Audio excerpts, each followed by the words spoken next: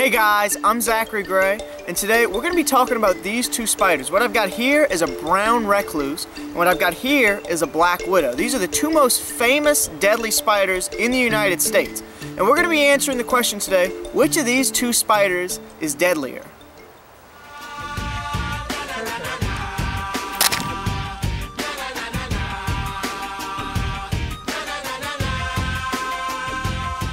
So you guys may remember this guy from last week's video when we did the episode on the brown recluse. And this is just a black widow that I went and caught really quickly. They're both really common and easy to find spiders.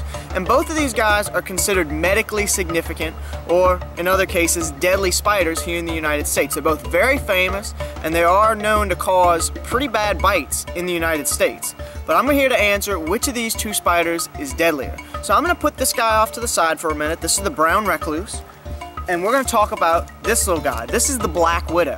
Now black widows stay pretty small. This is a pretty decent size one here. And you'll actually notice it put a little bit of webbing in the container pretty quickly. It hasn't been in here long, and it already put some webbing in there. And that's normal for a black widow spider to do. They build little crazy webs to catch bugs in and all kinds of stuff. Now these guys have a special kind of neurotoxin called latrotoxin, very specifically named for black widows. Very, very rough stuff to get bit by, and there's all sorts of different side effects, from muscle spasms and heart palpitations, all kinds of weird stuff. You'll really feel like you want to puke. You'll feel dizzy, lightheaded after getting bit by this spider. And these are some really bad symptoms that you can get when you get bit by a black widow. It doesn't always happen. It depends on how much venom the spider injects into you and how bad you react to the venom. Now one thing about black widows is they're a lot easier to recognize from a brown recluse, meaning people know a lot easier if they got bit by a black widow. Normally a little spot will develop where you got bit by a black widow, like a little hole, and it's good to ice that down. If you ever get bit by a black widow, you want to put ice on it immediately, and then you want to get medical treatment. Now this spider is very common, especially around houses, very similar to the brown recluse, which makes both of these guys something that people will pretty commonly encounter. Now, black widows, before really good medical treatment came in, over 5% of the bites from black widows resulted in deaths from this spider, which is a pretty low number, but that's still a decent amount of people. Now, both of these spiders have extremely potent venom for being such a small spider. And they can eat pretty much anything that they can get a hold of and get that venom into. Anything small. But people aren't on the menu. They're not out to bite people. They bite people out of self-defense. So like if one were to get inside your shirt, or it's in your shoes or your gloves, that's when they end up biting people most of the time. Now I'm going to put this little guy off to the side for a second, and we're going to pick up the brown recluse.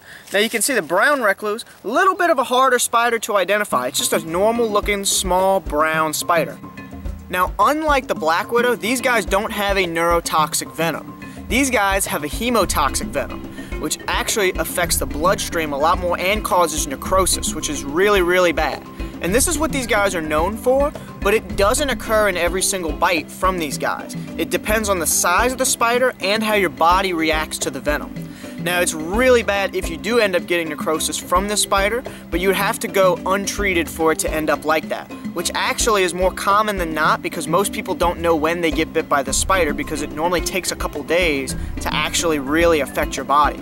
But it's really bad to get bit by the spider, but it's also very rare for deaths to occur. Not all deaths are recorded, but there are very, very few, very minute amount of deaths from this spider, but they do have a really bad reputation because of the looks of the bites. Meaning if you look up brown recluse bite, you're gonna see some of the spider bites, and I'm not gonna show it in the video because I actually don't want to get demonetized. It's really, really bad.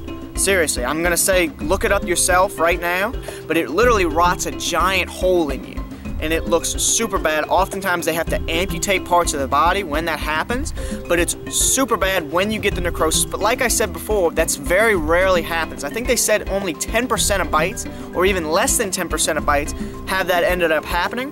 Now, here in the United States, most of our deadly spider bites happen from these two spiders. There are a couple of other ones, but these are the main two culprits.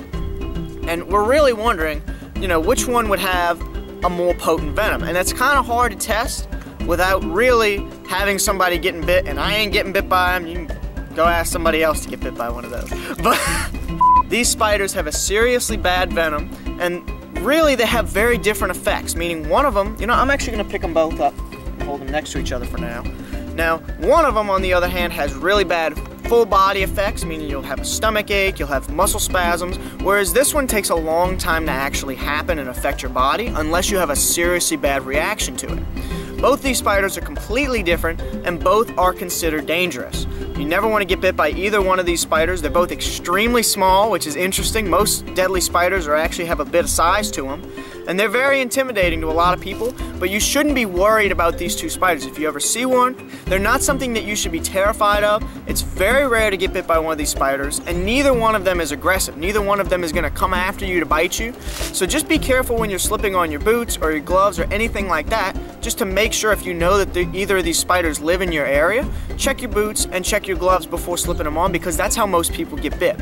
Now, when it comes to which of these two spiders is deadlier, I would have to say that the black widow is a little bit deadlier.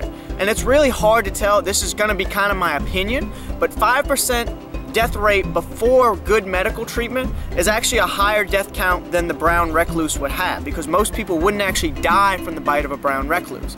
It's really rare to die from either of these spiders, but I would have to say that the black widow would be the deadlier of the two because it's a little bit harder to treat, and honestly, on average, it's worse to get bit by a black widow because the effects are more consistent, I would say, because brown recluse bites vary from being really not so bad to being really terrible, whereas black widows almost always cause serious problems when you get bit by them. But like I said, these guys are both really bad to get bit by. Try to avoid them if you can, but don't be scared of them. A lot of people have arachnophobia and they're really scared of spiders, and that's okay. But if you ever see one, you shouldn't fear for your life. Just know, hey, that's a spider. Don't pick it up, don't touch it, and just check that, you know, you don't have one in your gloves or your boots before you put them on, because that's how these guys will end up biting you. Thank you guys so much for watching this video, and if you did enjoy, definitely leave a like, and I will see you guys next time. I think I'll keep both of these.